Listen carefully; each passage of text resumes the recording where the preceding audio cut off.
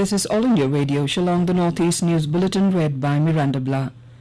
Prime Minister Narendra Modi will chair the 5th meeting of the Governing Council of NITI Aayog at Rashtrapati Bhawan this afternoon. This will be the first meeting of the Governing Council after the new government took over. The agenda before the 5th Council meeting include rainwater harvesting, drought situation and relief measures, aspirational districts program, transforming and security-related issues with specific focus on left-wing extremism.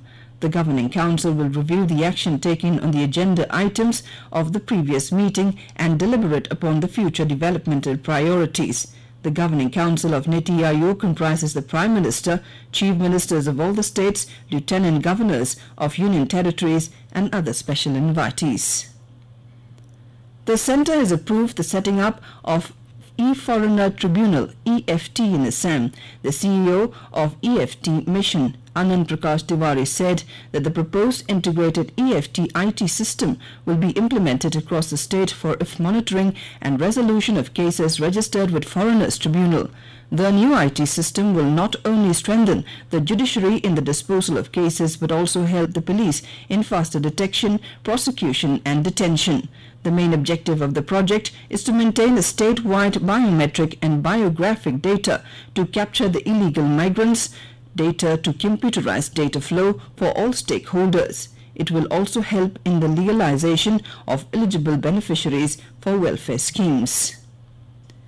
Assam Chief Minister Sarbananda Sonowal called on Union Home Minister Amit Shah in New Delhi yesterday and submitted a memorandum on police modernization and other key matters. Modernization of state police force for turning Assam police into a smart police force was a key point of the discussion. The Chief Minister apprised Mr. Shah about the implementation status of schemes like MOITRI for modernization of infrastructure of police stations in Assam.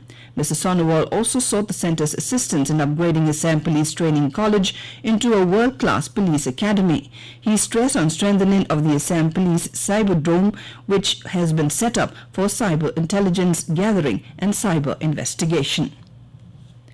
In Arunachal Pradesh, the process of recovering all the bodies of air warriors on board AN-32 is still on. Defence sources inform that 3 more civil mountaineers were inducted into the rescue mission.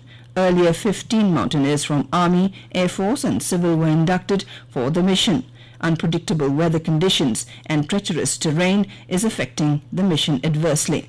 Arunachal Pradesh Chief Minister Pema Khandu has offered his condolences to the bereaved family members of the 13 air warriors on board the AN-32 aircraft which crashed in the state on the 3rd of this month. A digital planetarium space education center and innovation hub at Shillong Science Center NEHU was inaugurated yesterday by Chief Minister Conrad Sangma. Speaking to the gathering, Mr. Sangma said that the centre will be a place where young minds will be ignited. He said that innovation drives the economy and ensures that services and products are delivered efficiently. The Meghalaya Startup Policy 2018, recently approved by the Cabinet, creates a platform and ecosystems for innovations to thrive, Mr. Sangma said.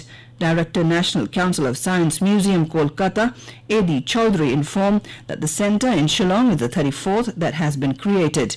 The National Council of Science Museums will set up one such centre at Tura and also the Science City at Guwahati, which would cater to the entire northeastern region.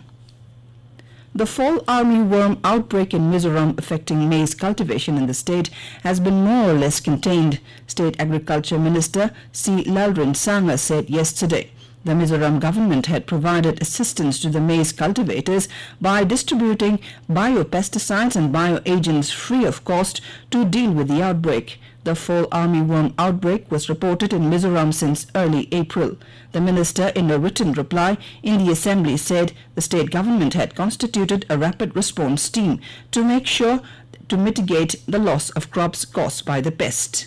The centre was asked to provide assistance to the farmers under Rashtriya Krishi Vikas Yojana and National Food Security Mission.